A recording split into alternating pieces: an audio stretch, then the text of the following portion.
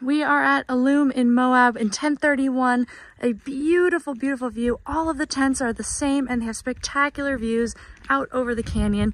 And ours has a very special view looking out over that looking glass arch here.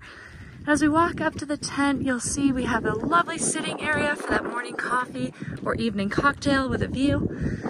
Lovely living room set with a couch and 2 chairs. Beautiful, beautiful bed where we can really enjoy the nice wood fire stove. Absolutely love this. Can't wait to use this tonight. And a private bathroom. Love the Aesop products and the parachute ropes here, which is amazing.